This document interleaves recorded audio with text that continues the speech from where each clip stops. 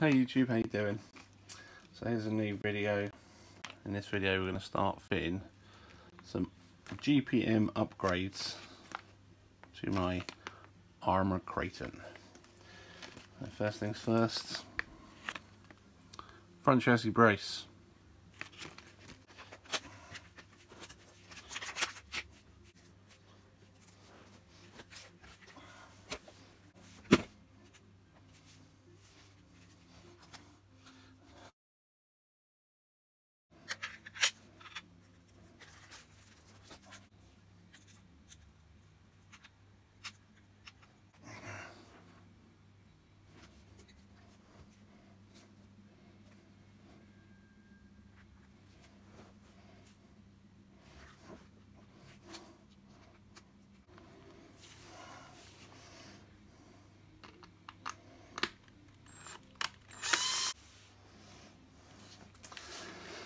And there we have it, GPM front brace installed.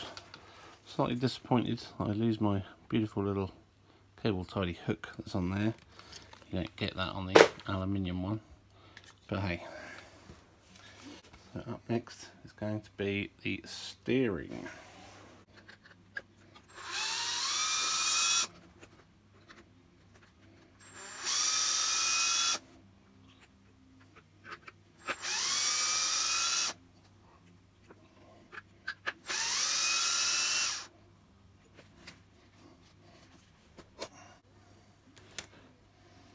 This is the plastic mount. You can probably see there's a lot of flex in this thing. Again, shame Arrma decided to go that direction, but hey, just servo straight through. Yeah. Oh, look at that result. We don't need to take it all out. Excellent. So wibbly wobbly speaking servo mount, goodbye. Instead, as a replacement, we have the GPM servo mount. Comes with steel posts and the aluminium part in the back. And we've also got a steering horn kit with possibly a little kind of gold coloured spring in there. Is a servo saver? Yeah, it is, isn't it? So that's pretty nice. You can see on one side of the plate these holes have got a kind of recess, and on the other side there's a countersink. It turns out the post will only fit into that recess one way round, and then it has a little boss on the other end which is too big to fit in there. So you literally can't get this assembled incorrectly. It's literally impossible. So we're going to screw the posts on first, then mount the servo, and then screw the whole assembly back into the car. Don't forget the thread lock. I do like the fact as well, all of these GPM parts are coming with brand new stainless steel screws. They're not the best quality screws in the world, but it's nice that they come with hardware. You know, a lot of other cars don't. That's good.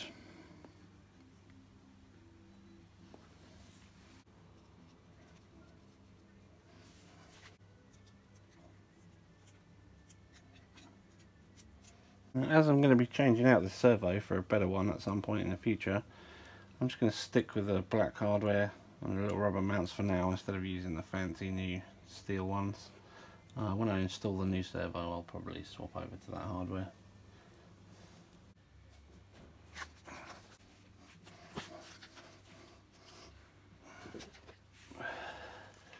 So I want to turn the radio on. Stick the steering trim to the centre. I'm not keen. This is one thing I don't like about this Tactic radio. It feels nice in the hand. It's nice and small and lightweight. I like the fact that the steering wheel doesn't stick out too far, because you can actually drive it with one hand, which you can't on a lot of controllers. One thing that lets it down is these steering trims. There's no marker to tell you where the centre is. They're just very small and fiddly, and yeah, not overly keen on the trims. So that's all the way that way. It's kind of pointing at the T of the ST, and all the way that way it points to the M.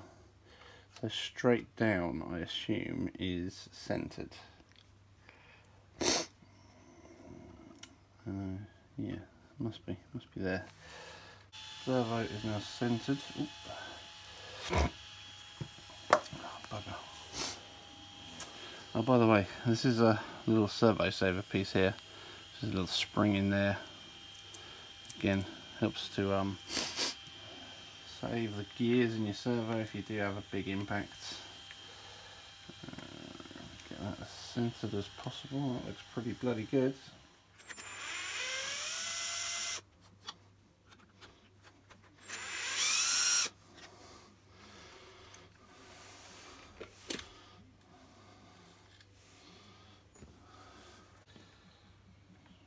Bring the front suspension arms out of the way. And there we go. Oh, I see, that's retained. Okay. There it is. There's that other spacer. And then we've got the front suspension parts.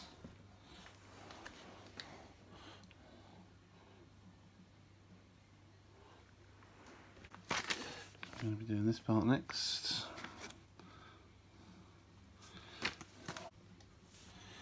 Bushings, brass bushings in the steering. I'm surprised. You'd thought they would have put bearings in there, but no. You've got brass bushings. They're probably adequate, to be honest. You could always upgrade those at a later date if you wanted to. So that's the original plastic little servo saver assembly. And oh, that is nice and tight. Has to be said, that is nice and tight, but inevitably the part where this V is, I mean, it's already starting to distort slightly. Inevitably that part is going to wear out and cause you a lot of problems with this thing flexing all the time. So I'm happy to see that go. So let's take the spring off. Remember that goes that way.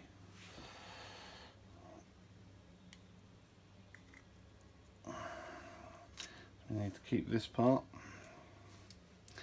to reassemble it. So the first thing that goes back on is going to be that part. So you can see one of these has the has a flat end, and one of them has a captive nut end. So that must fit in the captive nut end, followed by this bit. Now, do these only fit one way around? No, these can go either way. We need to make sure. This is where we need to make sure we get this right. Does it go that way, or does it go that way? That was a bit of a faff, but we got there in the end. So basically, this is the way the assembly should look when it's complete. The arms bend toward the middle and then out again on both sides.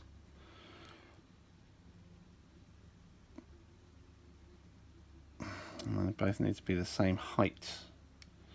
So with the two poles, you know, with those two at the same height, that thing needs to be at the same height. Obviously, if you've got one upside down, it doesn't work.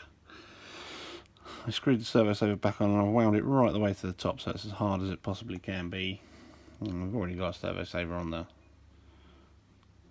top of the servo there, so this bit, I don't want this bit to wear out, so I don't want it to move unless it really has to. And again, the sequence of nuts and washers and stuff that you put on here is of extreme importance. So it's the longer of the two screws that you get in the kit, the countersunk screws. Those are the ones that go in here. You have the cupped washer, goes through the bar, and you need to see the raised section, the raised machine section of this bar. It needs to be visible from the top, not from the bottom. Bottom's flat. So we have the long countersunk screw, the flat washer. You then have a brass bushing, and the large flange section has to be on the bottom. So you push the bushing in from underneath, and then the nut and washer from the top, and then it screws in, and because they're the longer ones, they actually screw all the way into the body. So that was, obviously these GPM parts don't come with any instructions, so it takes a little bit of figuring out. So hopefully that will help somebody else in the future. Again, didn't come with any bearings or anything in the packet, so we're going to have to reuse the brass bushings in the top and bottom of these posts. Not ideal, would have been nice to see a bearing in there, but to be honest with you, the brass bushings are going to be just fine. They will last a long time. All they're doing is turning on that little steel post, so it's going to be an awfully long time before they need to be replaced.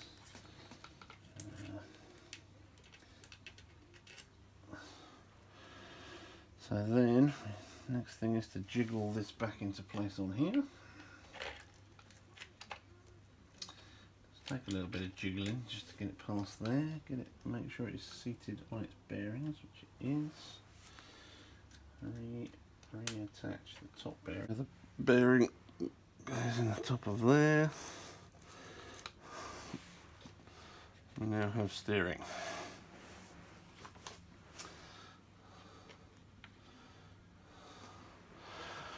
Don't forget, on this little link arm, it needs to go underneath the servo arm. On the original one, it's this way around. So the original servo arm, oh yeah, it mounts underneath. Right. Underneath the servo arm, and then on top of the actual steering arm. And the plate goes back. On my Kraton at least, I've got two different size washers here. I've got these two little thin ones and this slightly thicker one. The thicker one went to the front section of the wishbone here, and the two thinner ones go behind it there. Took a little bit of time, took about an hour to fit those steering parts. All in all, I had to go and take a look at the drawing, take a look at the photo that from the place I bought it, just to see which way certain things went. But it's all in there now, so let's see if it actually works. Hey. So we're going to crack on with the rebuild and try some other bits. And I'll report back once I've run it actually outside, see if this servo is actually working or not. Okay, so the next stage is going to be doing the differentials, and I think we're going to start with the centre diff. Now, to get the centre diff out, you first have to take this little roll cage type thing off. It's held on with there's two little pins that go through here, one at the front and one at the back, held in with these little body clip type pins. So the idea is quite tight in there. You pull out the little R pin,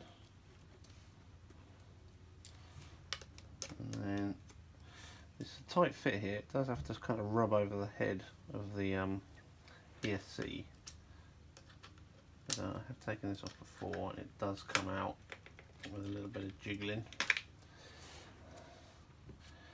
And then it kind of rocks to the side. Now on this back one, I noticed this little R clip is actually missing on this one. It's fallen out at some point, I've not noticed.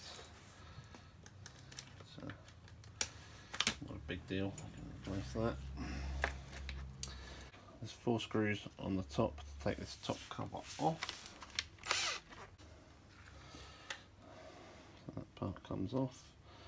There's the spur gear and your differential, which is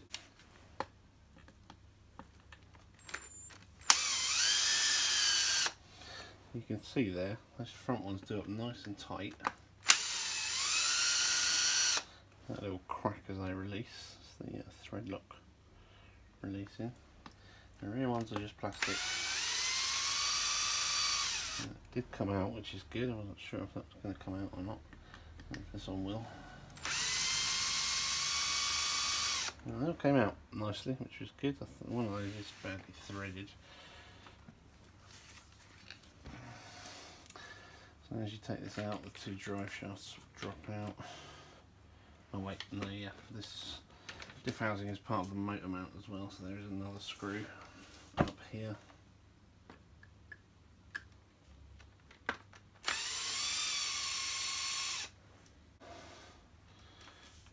And we can this out. I'm going to take the motor off. I'm just going to do this. I'm just going to unplug the motor.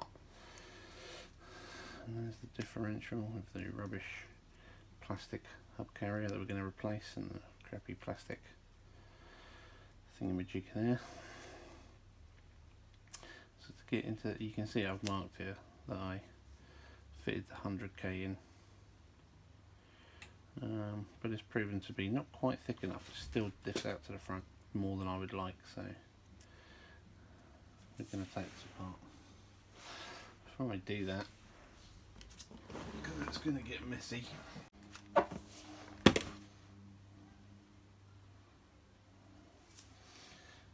should be able to see as I take this apart. There's my lovely gooey differential oil, and you can feel it, man. That's quite hard. There's definitely quite a lot of drag on that as you try and turn it.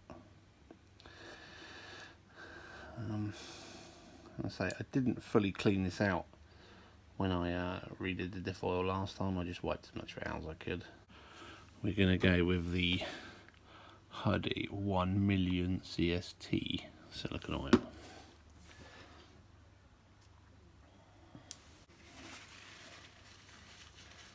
You can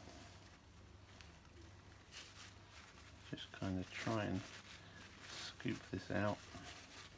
Just paper towel, get the worst of it.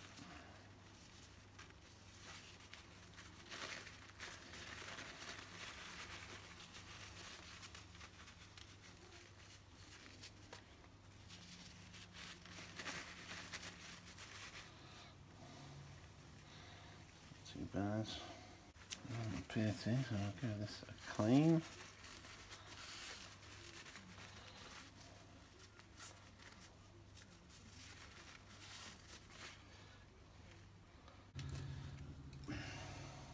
Take that little pin out,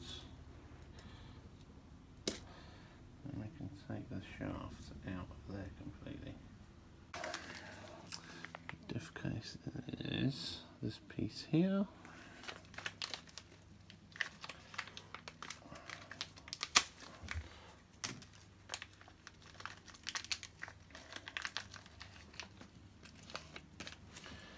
Again, you get these screws. I do like the fact that you get all those new screws with the GPM stuff. No, this one doesn't come with that little washer. It's just a little O-ring. Stop the grease coming out. I'll fit that in there. Oh dear, excuse me.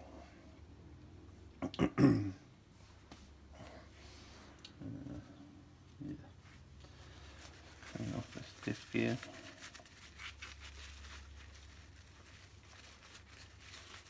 Probably a good idea to wear gloves for this, to be honest.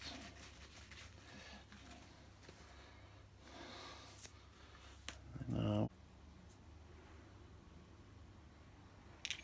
bearing feels okay, so we'll reuse that.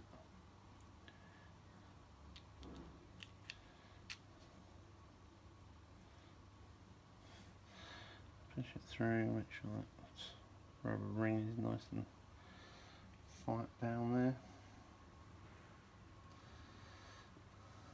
And the tricky part is getting this pin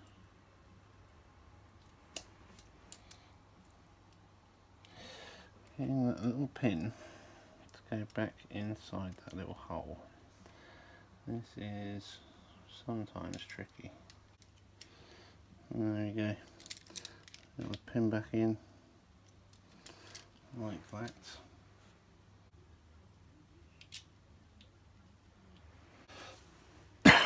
We've got the diff in the new case. Gear in the new case, I mean. And now comes the worst part, is trying to clean these little gears. This is always manky. Okay, I'll get the worst of it off just with the paper towels.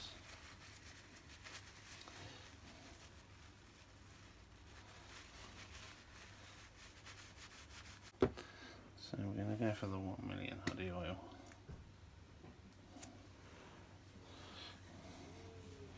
This could take a while.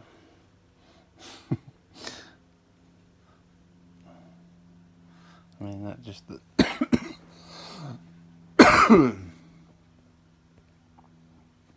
that literally is doing nothing.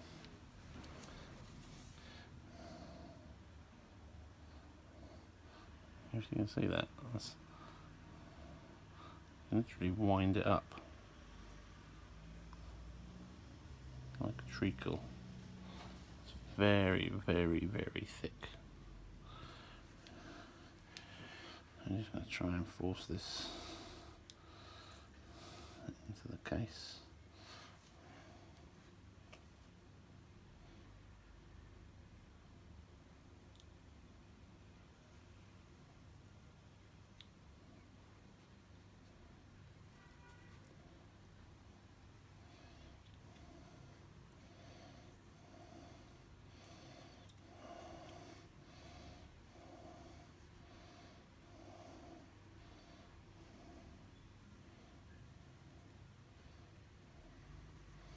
Not easy to fill these things, it's really not, with this super thick fluid.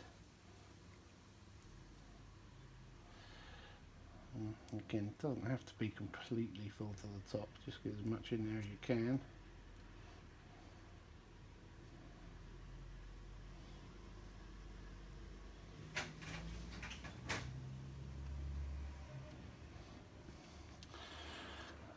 There you go, that's pretty much full now. We need to try and align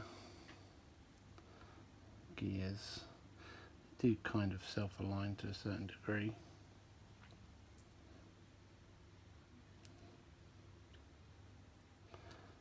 Again, it's time that you're going to get messy.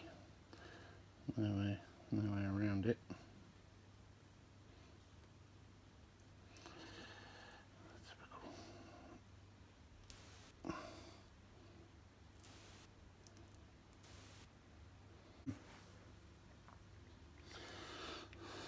And the second one,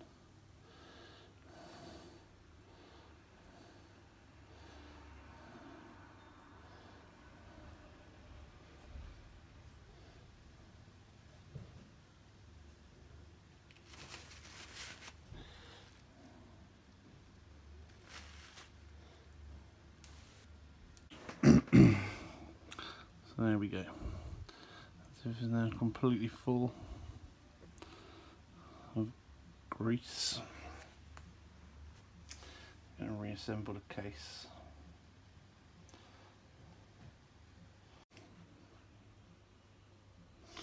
You see the excess grease will actually squeeze out of those little holes there.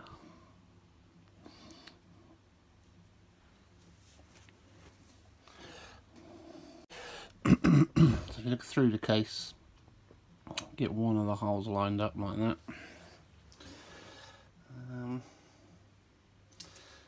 Now the new screws are a different length to the old ones, so we'll use the new ones.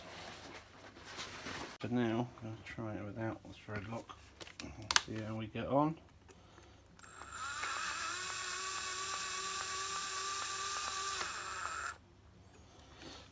Once you've got one side on and that starts to ooze out like that, you obviously can then clear out the hole on the opposite side. Use a little Allen key. Clean that out. You don't want any hydraulic issues.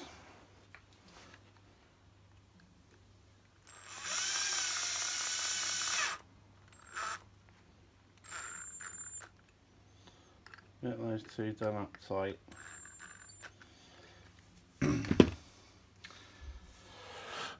Just got two in that are done up tight.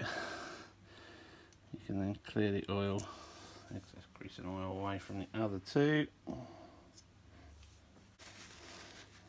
And then it'll be time to go back in.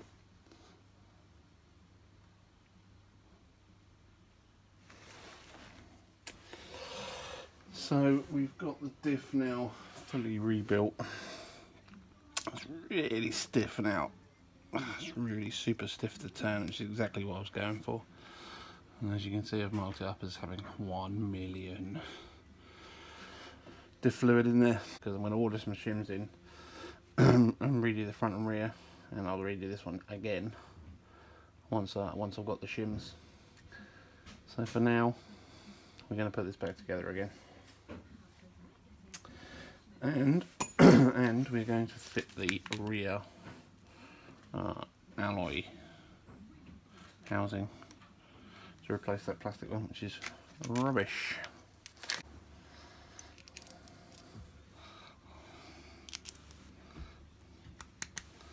Kind of tight fit that.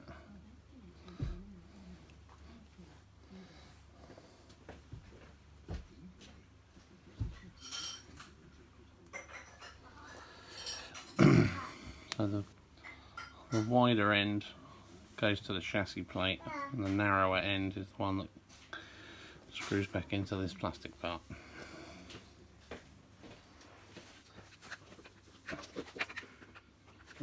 Was that your M&M's? No, my personal toilet, I tucked out the way. So do I find a personal stash of chocolates that's not stashing the way properly?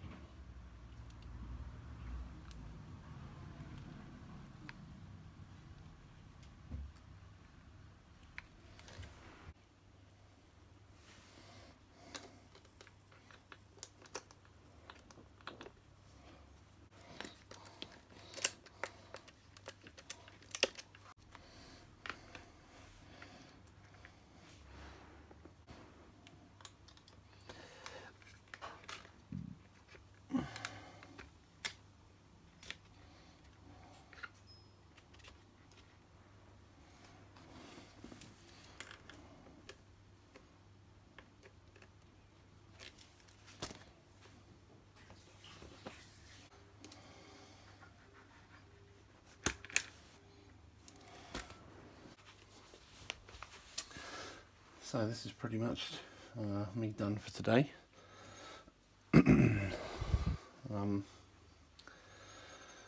got the centre diff installed, but I don't have the correct shims to shim it today, so I haven't done the front and rear ones yet. That'll have to be for a later video. You'll also notice I've got the original shock back on there again. I do like the look of them. I definitely think they're more robust, so I will be trying these at some point, but I don't have a suitable shock oil to fill these today, so we're back to the standard ones. All the rest of the upgrades went in without too much trouble. You can see off camera I fitted the toe links, one at the back, ones at the back that act as upper suspension arms, and the ones at the front that control the steering. One thing to think about when you install these things, obviously these ones are adjustable, and you might be able to see the amount of rear camber we've got going on there. There's quite a significant amount of rear camber going on there because I have yet to adjust these toe links. They're very, very easy to adjust. Just find a suitable size screwdriver or whatever, put it in the little hole, and then you can turn the toe links to either increase or decrease the size. So we'll do that to get the correct amount of camber on there. I managed to sort out my issues I was having with the steering. The steering's nice and free now. There's actually the screw here that butts up against the pivot ball was way too tight. That's why the steering was jamming up. And yeah, it's going to be interesting to take this thing out. I've got my smaller 4S battery in there. Got high hopes for this battery tray. It's going to work out a lot better than the old one. And I'm going to take it out on some loose, rough surfaces tomorrow. So I've got the Big Joes on here. So that's it for this video. Thanks for watching, and I'll see you on the next one.